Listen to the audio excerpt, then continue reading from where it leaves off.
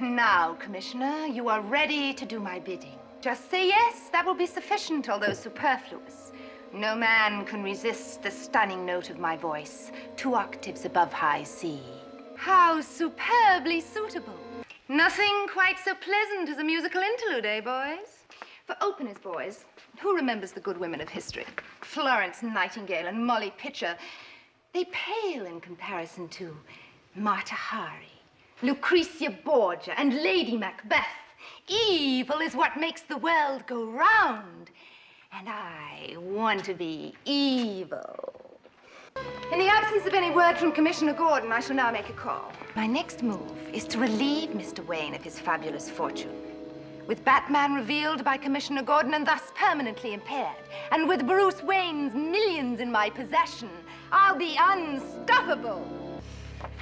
I now have everything I want. Everything. Bruce Wayne, that penniless fop. Now that he has no fortune, he's going to do what many other bankers in his position have done. He's going to leap off the roof. Good boy. Come on now.